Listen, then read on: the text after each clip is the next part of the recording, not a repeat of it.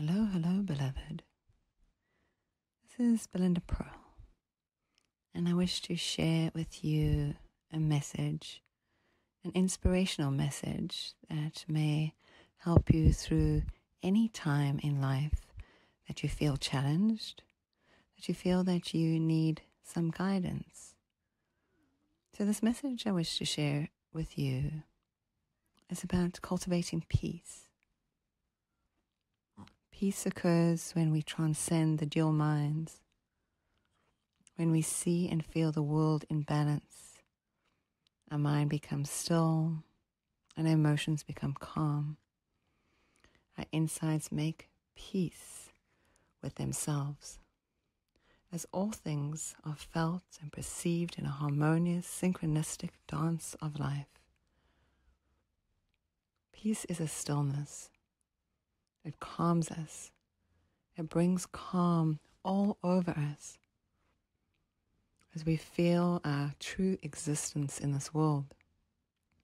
Our true existence in this world, which is this existence that we are eternal, that we're all one. We're all one with God and all that is. There are many things that may bring peace into your heart, into your lives. Maybe it's nature, maybe it's music, art, meditation, yoga. These are just a few ways in which you can help yourself nurture peace from within. Through peace, you'll find acceptance, and through acceptance, you will feel more peace, which puts you into accord with all of life. It synchronizes you with the great dance of life. In our busy, fast-paced lives, we forget about peace. It's often hard to even find that space that we so desperately need. This is your reminder. This is your inspiration to discover peace today.